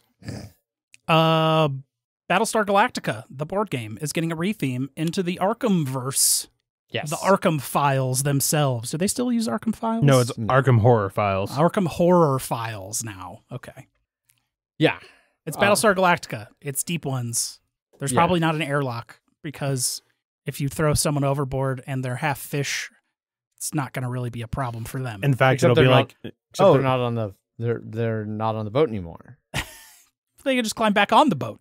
I bet there's some. I wouldn't be surprised if there's some type of an airlock mechanic. Everybody always says the airlock mechanic is like the single best thing about Battlestar Galactica. Yes, it is. If they got rid of that, that would be disappointing. Yeah. well, Maybe wasn't you that wrap wasn't them that in the like- expansion? That was only the expansions Right. that added that. It was only a prison in the original base game. Which, I mean, I guess maybe it could still And just then be a prison. event cards would let you get like a gun and then shoot them or something. Sure. So you would lock them up and then shoot them later through the bars. Perfect. Yeah. We'll see exactly what mechanics get ported over and what don't. But you're on a steamship in this one, 2 days from port, crossing the Atlantic Ocean, on your way to Boston, and then Deep One's attack. So yeah. You still have your like meters for, keeping certain stuff like food and ship conditions up high enough. I think there's a lot of new like characters. They're not really the same Yeah, I don't see a lot. I'm not noticing a lot people of. that you have seen in the Arkham world before, but it still has the same Cylon human thing. You can become like a Cylon or a hybrid, halfway through the game, and might not be one at the beginning of the game. I assume there's going to be some sort of like, now I'm the captain sort of situation where you are then in charge a la the president, or you can be like Admiral President or whatever it was, where you can be in charge of the military Right. and be president. I think that's how I won my last game, is I got turned into Admiral President, and then I became a Cylon, and then... Oh, yeah, that's not good for them. No. And then I was doing So well. I'm assuming you just immediately you're like, oh, I got both of these. Hey, everybody, I'm a Cylon, and shoot yourself in the head, right? That seems like the right thing to do. Yeah. No, I think it was like, oh, well, both of these kind of suck. I guess I'm going to put this one on the bottom and then put this one on the top. Sorry, everyone. Oh, we're surrounded by not Battlestars, Cylon. What's the name of their star? No clue. No idea. I have had no connection to any Battlestar lore. The or... Cylon big ships or whatever. Fuck. And then I was like, hooray, they're killing us. It seems like they have a similar thing here with like 3 tiers, like small ones, medium ones, big ones, but the small ones can get on the ship. So you're not going to there's no starfighters in this, to where it's not like you're going out in boats and rowing boats out into the ocean to fight the deep ones. I mean, so far, I don't see any boats on here. Yeah. There is a brig, so that is cleared up. Yes, that was in the base game. Yeah. But yeah, we'll see. We'll see how things go. I mean, it's a new version. I am interested. I'm sure someone that likes this kind of game more than me will spend the like $80 for it. So Yeah, I don't know. It looks interesting. They only revealed one character so far, Kailani Tatupu, who's the captain. So it's a full cast of brand new characters. Yeah. So all new. There you go. Because I think it takes place like 20 years before Arkham stuff. I don't So know like when 1900. Yeah, and it's 1913 is when this takes Okay. place. I don't know when Arkham. They just got over the Titanic, and it's Arkham is usually like Prohibition era. like the 30s. Okay, so then a few decades before. It sounds like it will have somebody. I think because we were talking about this like a week ago in our Slack channel. Like somebody was like, I think Zach was like, "Hey, I've heard rumors about this." Before the initial announcement. But someone was talking about they weren't sure if it would have the classic reveal in the middle, like where you get another round of cards. And reading through the human and hybrid card, I think you definitely do have that. Yes, Yeah. I mentioned that earlier, where you do have that. Oh, Yeah. Yes. sorry. Yeah. I was probably reading about that when you said that. Probably. Yes, probably. Okay, well. It seems like it has all of the mainstays of the base game of Battlestar Galactica. Yeah. And even the original designer or one of the designers of the first Battlestar said, Corey, Corey Knizia? No, I don't. Another one, but someone who worked at Fantasy Flight. Maybe it's that one. But he was just like, BSG is back too. Like, so it's not like being like, oh, it's not that, but it's similar. It's just basically, no, we lost the theme. We lost the rights. Sorry, what did you say, Adrian? I said Corey Knizia. Correct. Oh, it is that one? Okay. All right. Counting that as a board game victory for this year. Okay. Because you do get most of them wrong, so I had to verify. Yeah, no, it's totally fair. I expected to get it wrong, especially the way you're like, Adrian, what'd you say? I want to make sure how fucking wrong you were. Yes. Anyway, that wraps up on... He's made a lot of games I like. Yes. Certainly been involved in a lot of them. And this one is based on design by Corey Knizia. So. Yeah. Cool. Yeah, Unfathomable coming soon. Probably more info in the future too. $80. Next up on news. Last up on news, Orleans is getting a new publisher, a new U.S. publisher, and that is Capstone Games, as they gobble up all of the publishing rights to all of the games. Well, and this makes me feel like, what's going on with TMG? Because I feel like we saw that they had some issues in the past, and this is like one of their big ones. I think this doesn't bode well for TMG. Yes. Yeah, so Capstone clearly doing a great job of growing and getting a bunch of new things. Also, real quick, before we get too far into the discussion of this, just for Paulo's Corner's sake, I'm going to say that it's not... how'd you say it, Jeff? The name of the game? Orleans. I bet it's, learning from Trois and Louvre. I'm guessing I'm enunciating way too many letters in the name. I know it looks like a word with 7 letters in it, but really there's only 2. Maybe it's just Orleans. Maybe. I doubt it, but well, it's a U.S. publisher, so we have to say it like that. Well, there you go. Yeah. Although it has an accent mark, and I don't know how to interpret accent marks on English words, like American English words. Mm-hmm. Yeah. You just got to be like, it's there for... No, we just take them out and then just pronounce them wrong. But they didn't in this press release. I know, it's but unfortunate. On New Orleans, there is no accent mark in that name. I still don't think many people say New Orleans. They say New Orleans. Or if you're from there, Nolans. Yeah.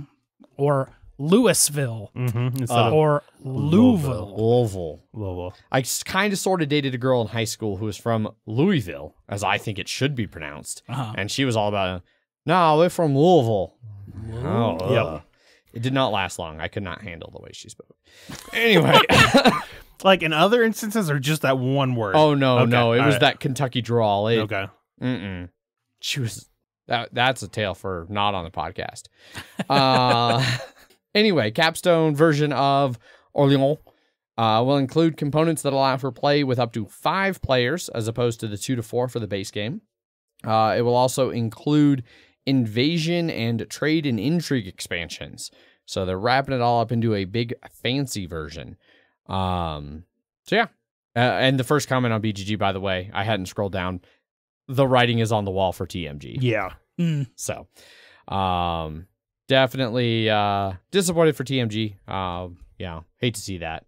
But I also really like Clay over at Capstone Games. Mm-hmm. Like, he's one of the few publishers who I feel like actually knows who the fuck I am. If somebody's like, hey, Adrian from My Game Guys want to do this, you'd be like, oh, yeah, I know Adrian. Okay. How did you meet him originally? Heavy Cardboard. Yeah, okay. Say through Edward. Yeah. I've played a couple games with him on Heavy Cardboard streams, and then I've interacted with him at a bunch of different conventions and stuff. From around here, or was he flying in for streams? He came in for... it was right around HeavyCon, I think, or something like that. There was a reason he was in town. I see. It wasn't just fly in for this stream. Which stream was that? Estates. Aha. Yeah. So, that's about it for the information for... Capstone picking it up. Capstone continues to... It's just good to hear that it's coming back because I really like the expansion, the first expansion. Invasion? Yeah. So there you go. that's it for news. We can move on to some news and Kickstarters. Well, we did news already, so now I we're mean, just sorry, moving yeah, on we to can move on to Kickstarter. some kicks. I don't know why the two are permanently melded in my brain. I can't say one without the other. First up on Kickstarter, we have Orbidice, very well funded, 565,000 of its $18,000 goal, almost 5,800 backers, and about a 1 week left to pledge this one, which you can for, I don't know, infinite money. Yeah, how much do you want to spend? Yeah. So this is first-time creators on Kickstarter making these new fancy dice. But these are spherical dice. How would these ever stop rolling? So it's good that you ask that because they have an internal mechanism that is a smaller like metal bearing set inside, and there's like little notches in it. So when you roll it, that metal bearing quickly falls and then like affects the rotation and locks it down. And they have some like, here it is rolling, and like it barely rolls. It like it rolls a bit, and then once it gets caught in it, and then it sort of balances, weighs it down. Yeah, weighs it down. And I'm going to assume that the only way for this to logically work is that the holes in there correspond to the amount of faces of the dice. That would be the only way it would logically work. Unfortunately, they do not verify that exactly anywhere in the fucking Kickstarter. Because they have anywhere from, they go D4, D6, D8, 10s, 12s, and 20s. Yeah. And so each one of those would have to have that many, like, notches. It would have to have 12, between 4 and 12 notches inside. Yeah. Yeah. Which I could see for the smaller ones. Like the one they show looks like it's probably the D8. The way they have it split, it looks like it's got 4 notches. Although that looks like a D12. And that looks like... Well, so that image of it, it looks like what's rolling is different than the image. Maybe. Yeah. That one looks like the D8. So that's where it's hard to say. So I doubt they would make a product that it's like, these facings can never roll. Exactly. I would doubt that. But also I would not.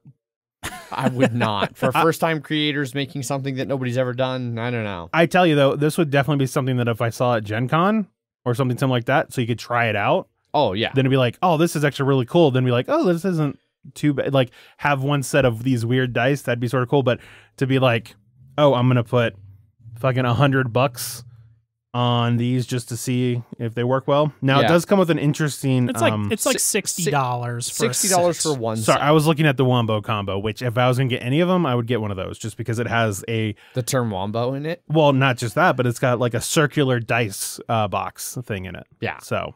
an orb dice tower. Yes. The dice tray. Dice tower. Like, so you can roll it through this like... Ring. The other problem I have with these dice is, like, sure, if you keep them in their little set and you always put your D4 back in the D4 spot and the D6 in the D6 spot, great. But if you ever have these, like, jumbled in with all your other dice, like... It's hard to tell at a glance. It's going to be hard to tell at a glance which one is the D12 versus the D20 or the D6 versus the D4, because they're not that dissimilar. Like... Yeah, you're not going to confuse the 20 and the 4 because of the size of the shapes on the sphere, but some of those that are a little closer in size, I don't know.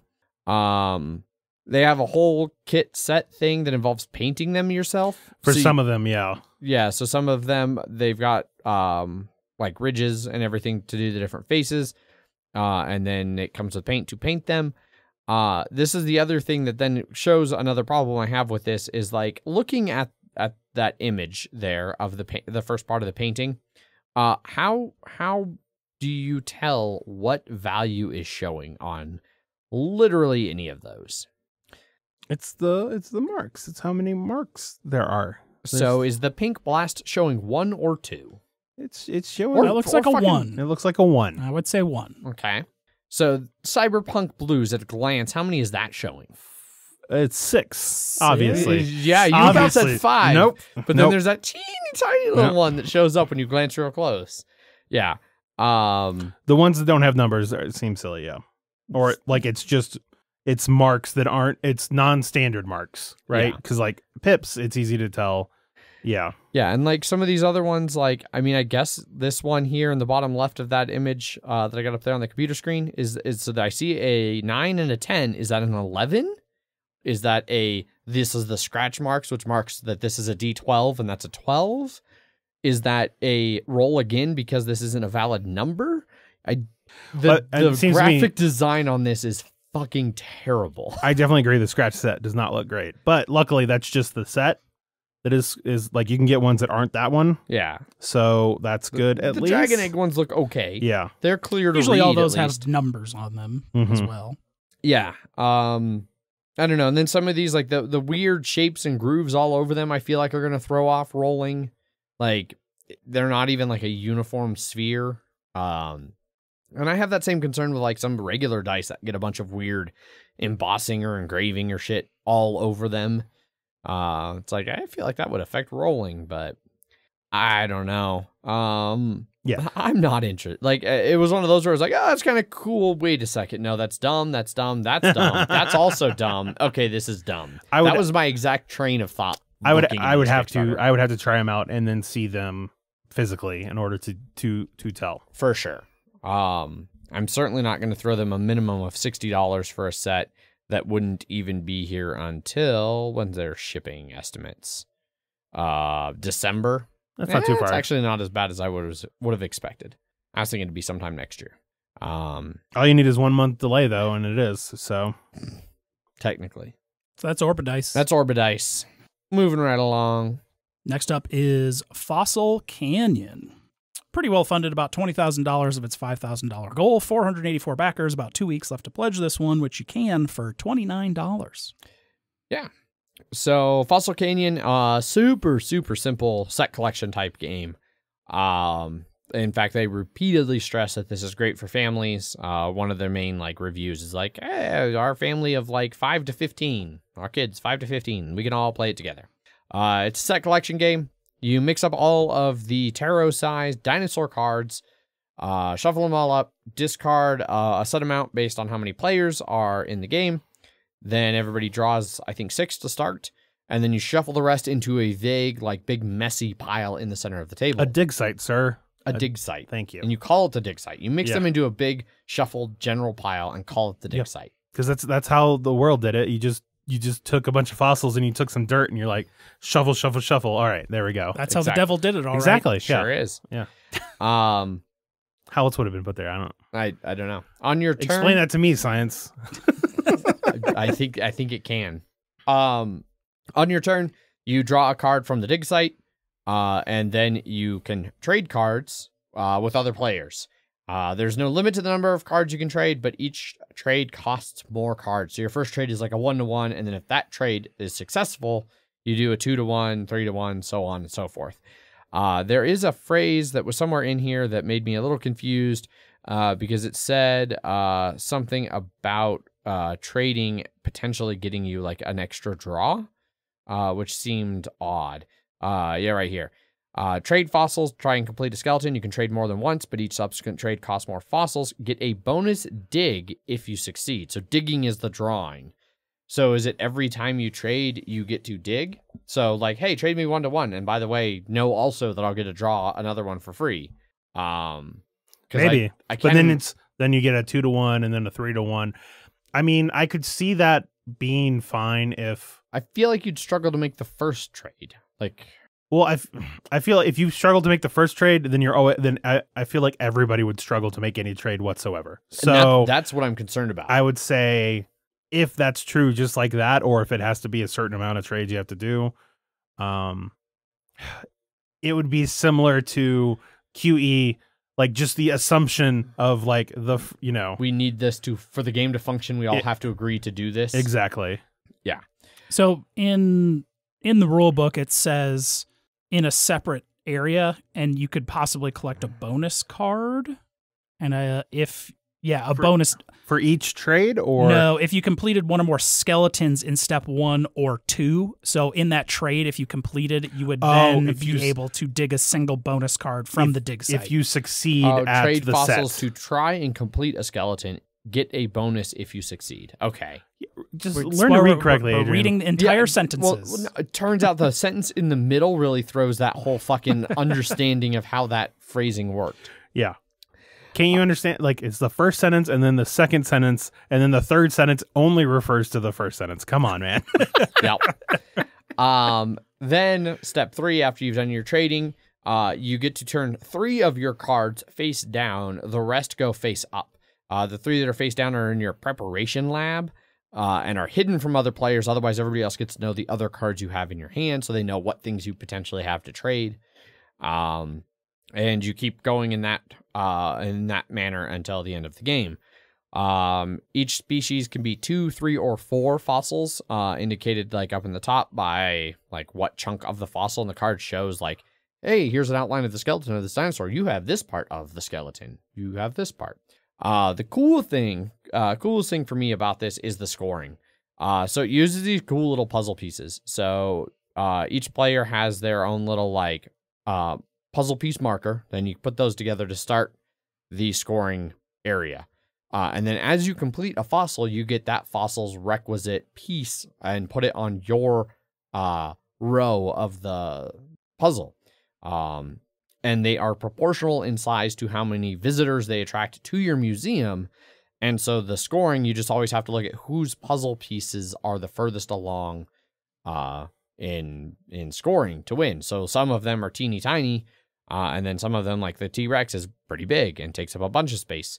And that seems like a really cool visual indicator of like who's where in the scoring and how close they are. And I'm going to assume that it has some sort of limiting factor of placement on those in order to, because it sounds like you're saying that just whoever has the longest museum wins, right? yes. That you can't just be like, oh, well, I'm just going to have this one thing that anytime I get a large thing, I'm putting it on there. I'm assuming there's something else you have to do that would inhibit that. So the thing you're seeing there, so that's all of the 4 player colors. Oh. So red is top row, green is bottom. So you put all of your dinosaurs on your row. Okay, never mind. Okay. And so it is just who has the longest row. I legitimately at the thought it was like, oh man, that's like 4 levels. I was like, how do you determine? Okay, that makes more sense then. And there's only a certain amount of each dinosaur. Yeah. Like the... Mm-hmm. Then yes, that is real the cool. The T-Rex is the biggest, and then it's like Brachiosaurus, Triceratops, Allosaurus, Ankylosaurus, and then like the little old Mosasaurus and Dilophosaurus, give you the smallest amount of points. Yeah. And so like I was saying, at the beginning of the game, you erode is the mechanic for discarding a set amount of like cards out of the start. So you might not know. There might not be enough T-Rex in there. There might be no T-Rex heads. So none of the T-Rexes can be finished. You don't know. That's a gamble. Yep.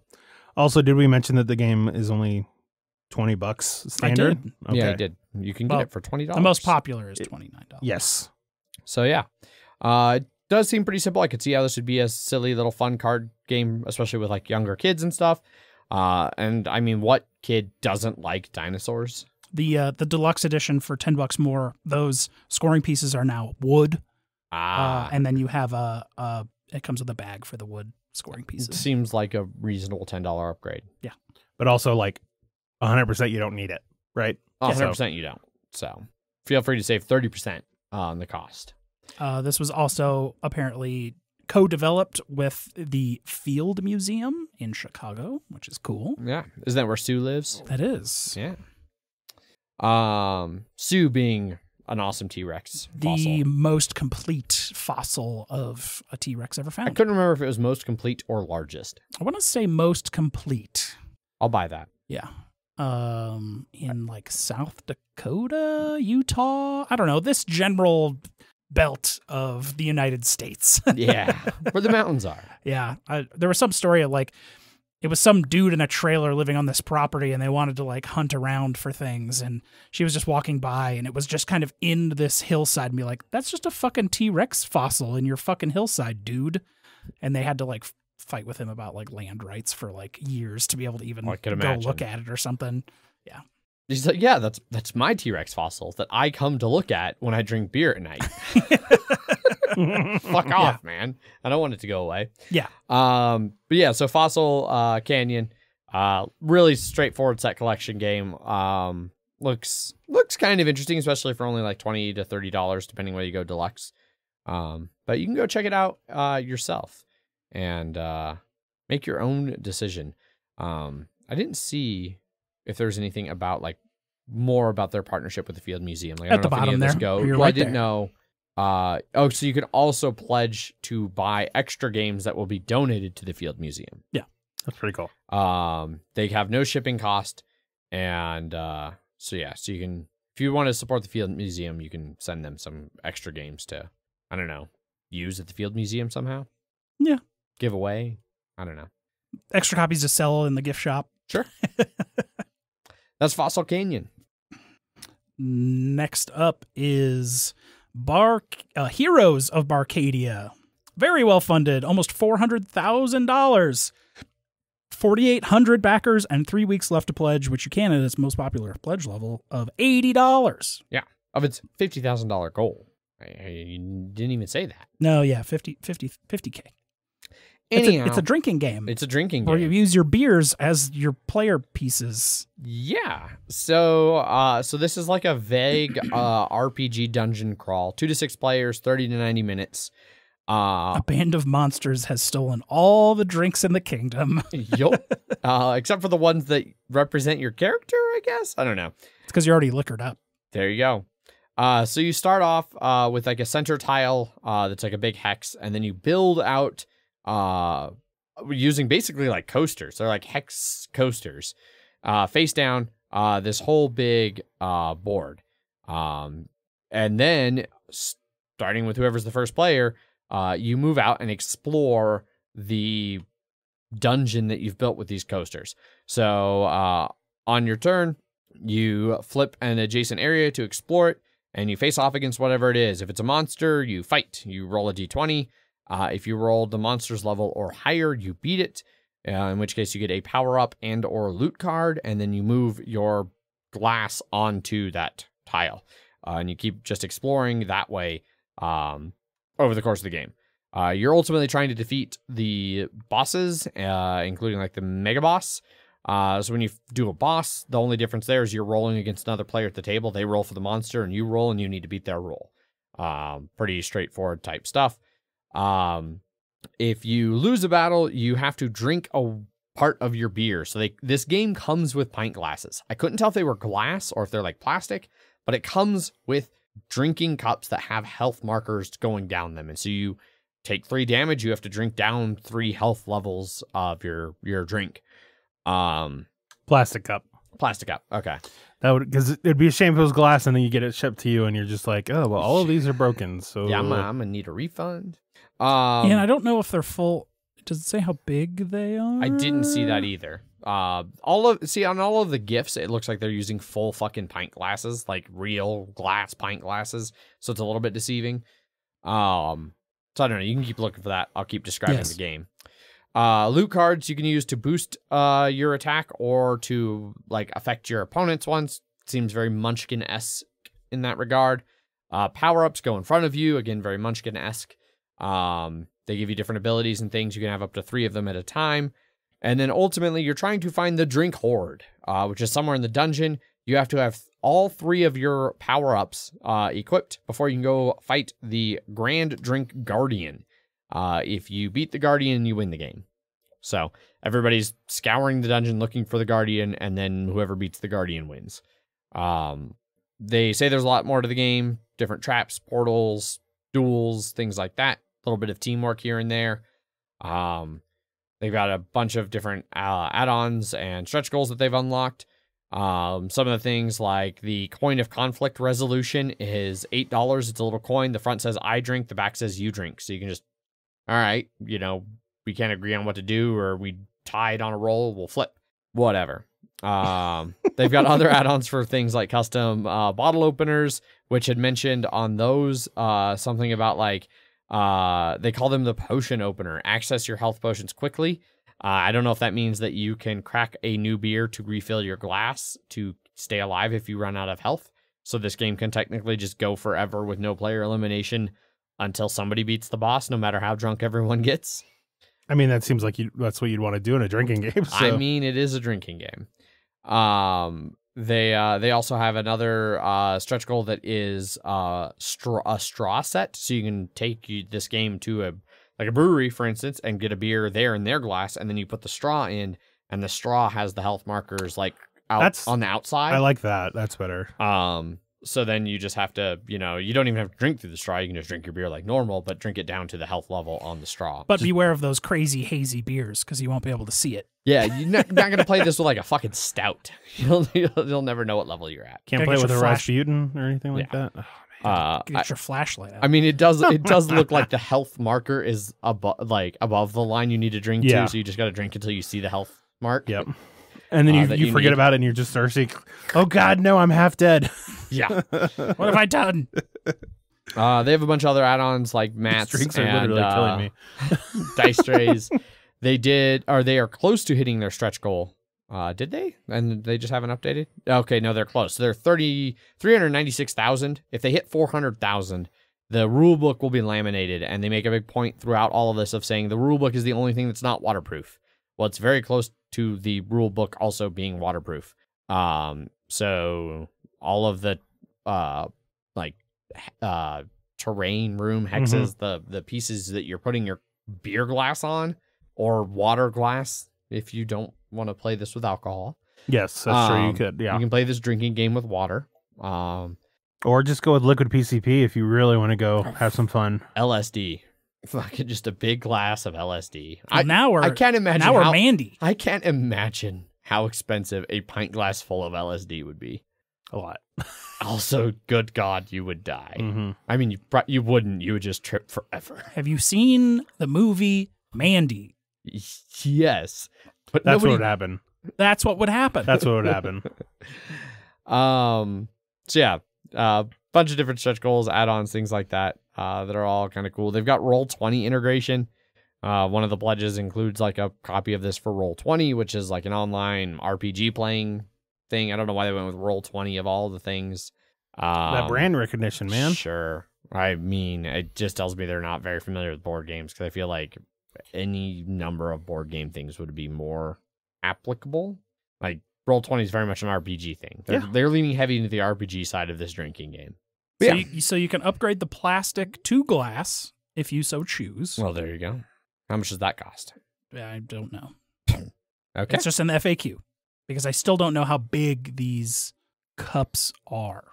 They seem human hand sized. They do seem human hand sized. But I can only assume that's a regular pint glass then? It's certainly at least a 12-ounce pint glass, I feel like. You will need 12 fluid ounces of sweet liquid life to hit the full mark. Okay, there you go. So they are your traditional pint glass. Yeah. Yeah, it looks neat. Yeah. Yeah. I've seen far worse drinking board games, so. Yeah. For sure. So that's it for news and Kickstarters. So moving on to some listener feedback. There's no listener feedback. You SOBs. Rude. Poor Jeff. Had to listen to Zach read all those BGG responses on the Friday episode, and then he didn't even get a single email response. This is true. Rude. If you would like to get a hold of us, there's a bunch of different ways you can do that. You can send us an email. Emails at milehighgameguys.com. Which Jeff will surely appreciate. You can also find us over on Twitter, where I tweet under @MHGameGuys. I am Zach_MHGG. I am Jeff_MHGG. We have our Instagram account @MHGameGuys. Facebook.com/MHGameGuys. For a website, I recommend going to punchboardmedia.com, which we are proud members of. And over there, you can find episode posts from us with show notes, including links to all the news and Kickstarter items we just talked about. So you can go check them out for your own selves, as well as links to things like our Slack channel, where you can come and participate in all manner of ridiculous discussions, including like making fun of Boyd for the tiny fish he caught, which at least he finally caught a fish. He's been trying for a while. Proud of you, Boyd. Good job. Our BGG Guild number 2731, where there's things like being able to participate in the top 10 list. We had a thread up there where some people gave us their top 10 games that got them through the pandemic. I'm sure there will almost certainly, maybe, possibly be a thread for Clinic that we're going to be streaming this Friday over on our Twitch channel, twitch.tv. Like tomorrow or today or yesterday. I don't know, whenever this episode comes out. Yeah. So Friday, Hey, this last one came out on Thursday. Sure did. Came out on a so I'm saying Thursday. Friday we're streaming, Okay, and then okay. I was trying to do the math because today's Monday the 14th. Mm-hmm. So that'd be the 15th, 16th, 17th, 18th. That would be the 18th. So Yes. Friday the 18th, we'll be streaming Clinic here in studio. So, yeah, that's pretty much it. As always, these episodes are sponsored by you, the listeners, via our Patreon, patreon.com/Mile High Game Guys. That one didn't get the MH abbreviation. It's the full fucking long phrase. Yeah. Yeah, if you want to support the show, you can go pledge over there. If you pledge $1, Jeff will berate you based on whatever knowledge he has of you. So if you give us nothing to go on, he's just going to make shit up. Yes. It may or may not be accurate. Yes. If you give us a little bit of information, you know, he might make fun of your hot, sweaty hands that you use to sail around in the UK. Well, it was Luke, and I was like, cool hands, Luke? It's hot. Yeah. Hot And I was like, hands. well, you are not cool. You are hot. Hot hands. Hot, sweaty hands. It's been one of the best nicknames to come of I have the I mean, $1 rants. I have a lot of nicknames out there. So yeah, that's pretty much it for all the different ways to get a hold of us. As always, we do. I don't know where the as always. That was going back to the sponsorship thing. As always, this is the end of the episode. Yeah. I do really want to thank everybody who supports us over on Patreon and all of our fans who listen to the show, who interact with us on Slack, who do anything, even watch us on Twitch. Watch us on Twitch, who do anything even resembling interact with us. It keeps this going. So. Yeah. Now we're back in studio, so we're getting back in the swing of things. And the Patreon will, I'm sure, get a desperate refresh. Yes. It is very high on my list of things that I desperately need to accomplish for the show. We're gonna finish recording, and I'm gonna edit that top 10 episode because that's number 1 on the list. And then I don't know, maybe this week I'll get to number 2. We could record like a new video for the Patreon with all this also fancy new equipment 100% that we need have. to do that. Yeah, 100%. Because the last one was recorded in an awkward bedroom at my old apartment with a mattress leaned against the wall. Studio 1B. Oh yeah. Studio 1B. Oh yeah, that's right. Yeah. 1A being the kitchen Yes. in that apartment. Uh, So this is Studio This is 2B. Yeah. 2B, yes. So- I mean, 2B.1, really, because That's true. it's the second version of this space.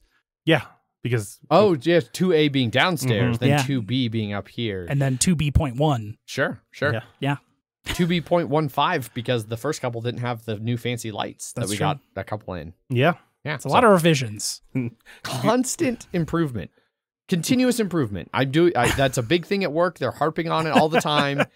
The leadership's all about continuous improvement, and that's what we're about here at the Mile High Game Guys. So, and boy, do we have a lot that we can improve. It's just, hey, we it leave is so much room for activities. so much room for activities, so much room for improvement. Yep. It's really, the right way to go. So, yeah, that's it. As always, I've been your host, Adrian. I am still Zach. And I'm Jeff and Clank. Bye. Bye. Bye.